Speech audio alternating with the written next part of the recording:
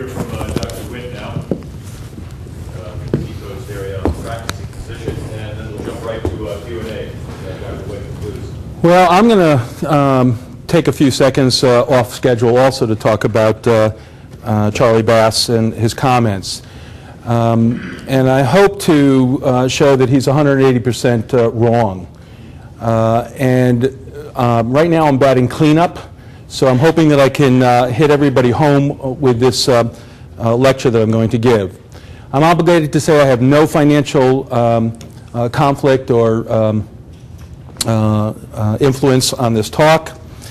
I also want to tell you that Charlie Bass was wrong about talking about the health effects just being something that started this past year. You've already seen research that was done 20 years ago beginning looking at the health effects of climate change.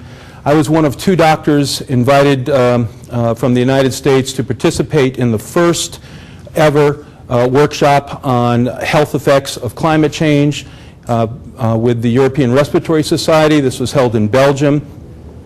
And we had members from all over Europe with 2 representatives from the United States. And we were meeting with climatologists, public health officials, doctors from all the different countries. And I will tell you the one thing that came out of that meeting that was emphasized was that we need to look at the health effects of climate change in order to get advocacy change. And that's where that's going to come from.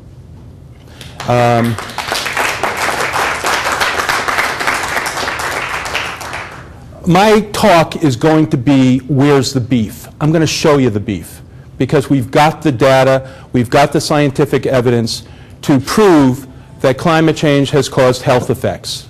Okay? I'm not going to get into the politics of the climate change, but I am going to show you and give you hard data on what climate change is doing now and what it potentially can do in the future. This is a statement from the Department of Defense Quadrennial Review report from 2010. And I quote it, "Climate change will contribute to food and water scarcity, will increase the spread of disease, and may spur exacerbate mass migration." Now this is the Department of Defense making these statements. This is the Department of Defense identifying that this is a problem. Next slide, please. These are the areas of concerns in the United States that I'm going to be talking about, the effects of climate change on respiratory disease. I'm a pulmonologist, critical care physician, allergist, immunologist. I'm a professor at University of New Hampshire, which has done research with asthma. I'm also on the Environmental Health Policy Committee for the American Thoracic Society, which advises the EPA on ozone and other issues that the EPA has to deal with. I'm going to concentrate, however, on the respiratory concerns with climate change, respiratory health, heat waves, increased pollution, and, of course, asthma and allergy. Next slide, please. I just want to briefly define a little bit so that we're all on the same page with climate change. It is the destabilization of Earth's climate due to altered composition of the atmosphere, increased concentrations of greenhouse gases such as CO2 and methane. Greenhouse gases trap solar radiation, leading to global warming. Next slide, please. Some of the basic aspects. Greenhouse gas concentrations are increasing. Greenhouse gases affect the climate system. World average temperature has risen relatively fast over the past 30 years. Sea level rise is gradually accelerating. Many temperature-sensitive systems and processes have changed over the past 2 decades, and we know that with severe increase in temperature, there will be disruption of the foundations of life on Earth. Next, please. Key determinants of greenhouse gases include energy production, energy consumption and efficiency, transport, agriculture and food production, as well as waste management. The environmental factors that we can link to climate change include extreme summer events, extreme winter events, air pollution, forest fires, thunderstorms and floods, and of course we've had the horrific tornado effects recently as well. Allergens and dampness and mold. Diseases of interest are going to be talked about today include asthma, rhinitis and allergies, COPD, which stands for chronic obstructive pulmonary disease, and respiratory infections. The issues that we're going to be talking about include biomass burning, wind-blown dust, and biofuel emissions. There is a significant amount of impact that we see from biomass. Rural areas in the United States burn wood for fuel. This may have an impact, greater impact in colder winters. Droughts in western United States cause forest fires. We're going to talk about that health effect. In biotic systems, the long and warmer growing seasons have an effect, especially on plants such as ragweed.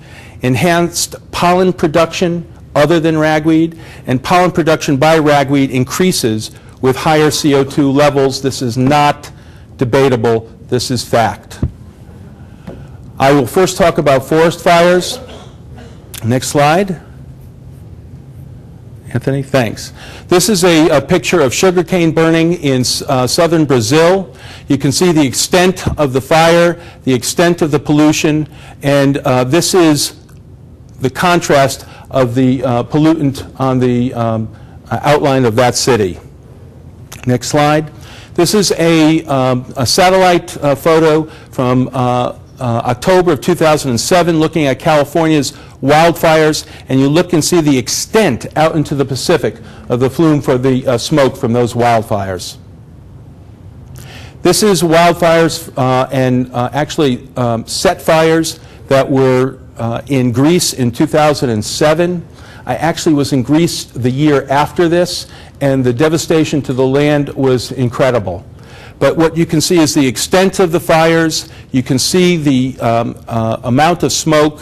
This is a smoke cloud coming in upon that city, and this is what it does to the sun blocking it out because of the intensity of the smoke. Okay. So we have all these nice pictures and we have all these thoughts. Where's the hard data? Here is the hard data. This is from 2003, Southern California wildfires effect on children. And what it shows is that with the exposure to the smoke, there is a significant increase in symptoms of wheezing. This is showing where there was no fire, when the fire occurred, and then there's a delay and a lag where wheezing increases. The next slide is a study looking at hospital admissions for asthma due to increased air pollution from forest fires. You're going to see that the day of the exposure, and then there's an increase with a lag from 1 to 5 days. This is showing clearly the relationship between the exposure and the incidence of asthma.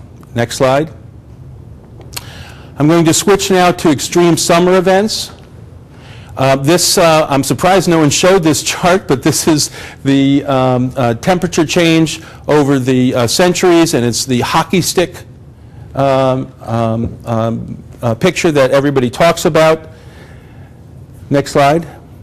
And I'm going to show you studies that are directly related to health effects of increased temperature. When we look at Hale's study in 1998, for every 1 degree centigrade increase in monthly mean temperature, there is 1% increase in asthma prevalence. Here there are 2 studies, DeMarco in 2002, Zanelin in 2004. This shows increase in prevalence of asthma symptoms with a higher annual mean temperature. And then there's one other that was done in 2004, and the important message out of this one is the increase in prevalence of asthma symptoms with an increase in the lowest monthly mean temperature. These are all related only to the temperature. The variables for other causes have been removed. Next. Air pollution. You've heard an awful lot about air pollution and ozone. I'm going to give you the medical studies showing the effect that ozone has. First of all, ozone does affect asthma exacerbations. It is a causative factor with asthma.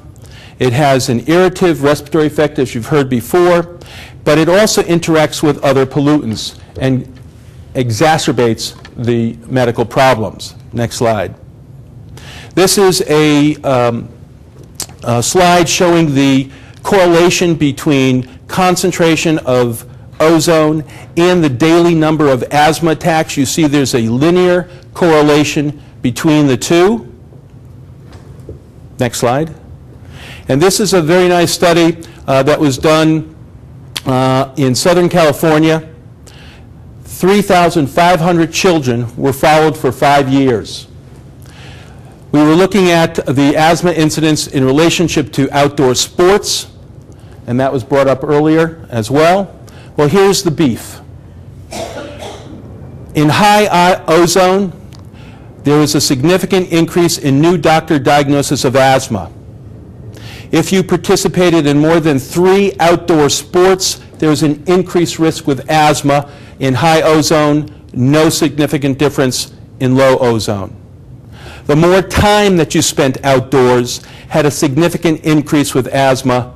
In high ozone, no difference in low ozone. So here's a 5-year longitudinal study exactly showing the effect that ozone has on children, especially with the effect on asthma. Next study. I threw this slide in here. I thought more would be mentioned about this by other speakers, but this is a case study of real-world tailpipe emissions for school buses using a 20% biodiesel blend. Now, this was added to the petroleum diesel in order to make it more efficient, and they thought that it would have actually a beneficial effect. If you look at these columns here, this is particulate matter. There was a statistically significant increase in particulate matter when the biodiesel was added to the petroleum diesel. Next slide, please. I'm going to talk about some other environmental factors, dampness and mold, specifically mold. When I talk about mold, actually go back to the other slide, please. When I talk about mold, I'm going to talk about it in a non-allergenic or non-allergic way, but we will be talking about it in other slides as an allergen as well. And right now, I would tell you that mold is going to be the biggest problem for health in the future. And certainly when you go just look outside and see how wet the environment is, you know why that's true. Next slide, Anthony, thank you. This is a meta-analysis of the association of respiratory health effects with dampness and mold in the homes in the United States. And it shows a positive odds ratio where wheezing is associated with the increased exposures to the dampness and to the mold. Next study. This study from 2005 looks at new onset symptoms associated with a doubling in indoor fungal levels over a 2-year period. What you see is that there's a statistically significant increase in current asthma. There's an increase in attacks of asthma. And this slide, atopy, is allergies. So there's a statistically significant increase in allergies as well, and I'll show you more about that in subsequent slides. Next slide, please. This is sensitization to airborne molds and severity of asthma. This is a cross-sectional study. This was performed in several countries, including the United States, Australia, New Zealand, and in Europe. And there shows the statistical significance with multivariate adjusted odds ratio showing an association between the severity of asthma and the airborne molds. So we have hard data. This is not speculation. Next, please. This is a temporal association between daily counts of fungal spores and asthma exacerbations. This is visits to your doctor. This is hospital admissions. And this is increase in the age group between 0 and 14. I want to emphasize that because other slides are going to show you that it is our children that are being most affected by the effects of climate change and health.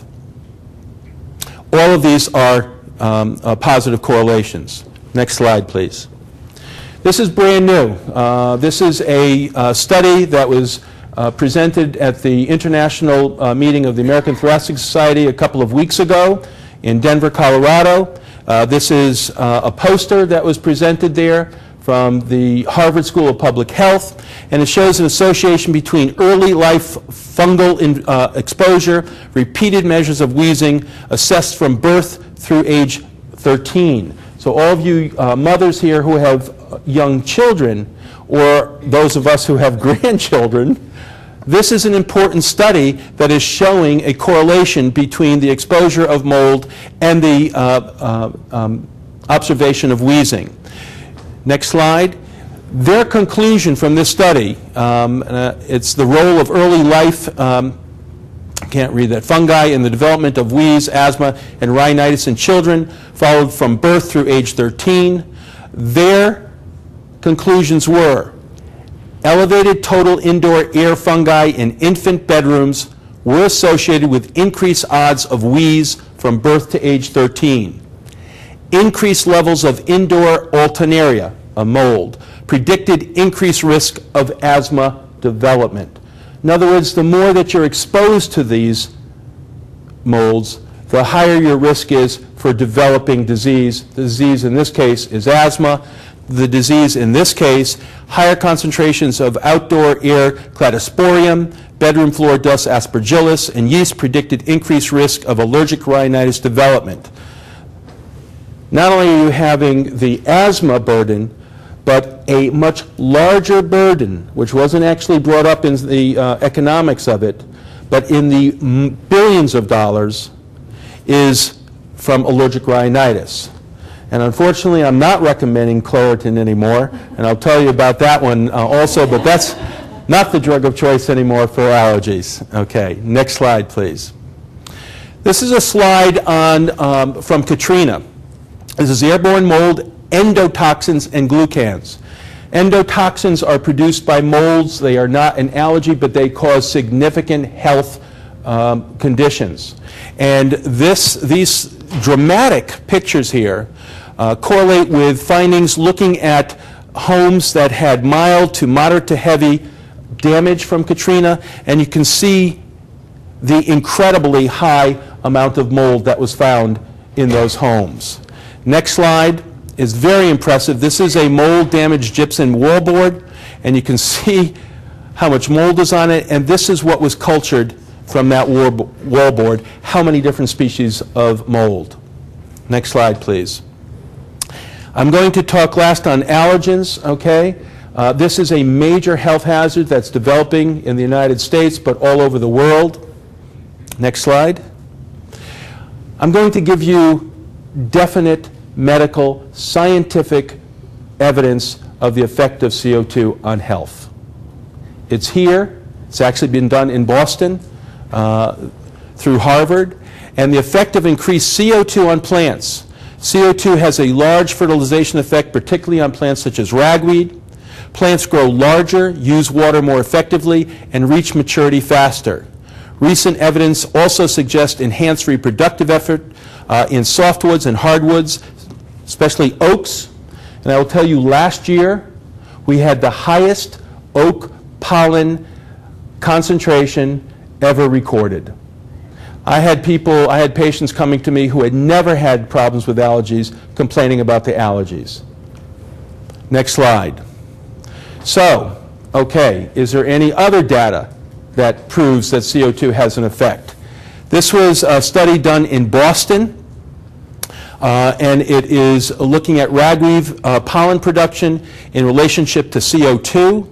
Pollen concentration here, CO2 concentration here. When you increase the concentration, there's a statistical significant increase in pollen concentration of ragweed. And here's the surprising finding that was also found. Next slide. It's not in the rural areas. Where you're finding the high concentrations are in the cities and in the suburbs, not in semi-rural or rural areas, and this is correlated with the heat island effect of cities and the CO2 that's being produced. Next. This is brand new information. Nobody's got this information yet. This is a study that was just published approximately 3 or 4 weeks ago from Quest Diagnostics. Quest Diagnostics is the largest blood laboratory around this area here, LabCorp and Quest Diagnostics. Anyone who's getting any blood drawn, this is where it goes to, from your doctor's office, okay? What they showed is they took their clients, because they're not physicians, so they don't call them patients, they took their clients and they looked at 4 years worth of in vitro testing, in other words, blood testing for allergy sensitization, and what they found was a significant increase over the past 4 years of IgE sensitization. IgE is the antibody that is associated with allergies. Next slide. This is the percent change in IgE sensitization rates to environmental allergens. This is specific now. The other was non-specific elevation. This is specific elevation to specific allergens. And lo and behold, what do we see? We see a 14.8% increase in sensitization to ragweed. These are people's blood that are saying they are now allergic to ragweed. What else do we see? We see an 11.6% increase in sensitization to mold. Over 4 years, the same period? Correct. Over 4 years, the same period. So it's showing that people are becoming more allergic to ragweed and also to mold. This is the entire population of their blood test? Mm-hmm. Next. Asthma prevalence and asthma attack prevalence are shown in this slide from January 12, 2011 from the National Health Statistical Report. And what I want to show you here is starting from 1980, looking to 1996, there's a steady increase in asthma prevalence. We also had a report from NHIS looking at current asthma prevalence from 2001 to 2009, also showing the increase in asthma. Next. This is a report from the CDC, May 6th, 2011. And what it shows is the asthma prevalence by age, group, and sex. This top line here is children aged 18 or under. The solid line is total population. You can see that there's a significant increase in the number with children, and there's also an increase in total population as well. Next slide is going to emphasize this even further. This is a percentage of persons who experience an asthma episode within the past 12 months. This is from the CDC, June 2010. And I want to draw your attention to this column, these columns, which are children under age 15 who have a significant increase in asthma episodes. Next. This is my last slide showing the hard data. And basically what it shows is, again, prevalence of current asthma among persons of all ages. And what you're seeing is a rise in that percentage. If we have 330 so million population in the United States and over 8% have asthma, you can do the math. That's a lot of people with asthma. This doesn't show the incidence of allergies, which is even much higher. And allergies produce many other symptoms. One of the most, actually the most chronic disease in the United States is chronic sinusitis. More people have had chronic sinusitis than any other disease. And that's a correlation also with allergies. And I'll leave you with one last slide, which is from the International Institute for Strategic Studies. I tried to take quotes from organizations that would not have any political problems from either the right or the left. And this states that climate change will increase the risks of resource shortages, mass migration, and civil conflict. These could lead to failed states which threaten global stability and security. That's why climate change is that big of a deal. Thank you very much.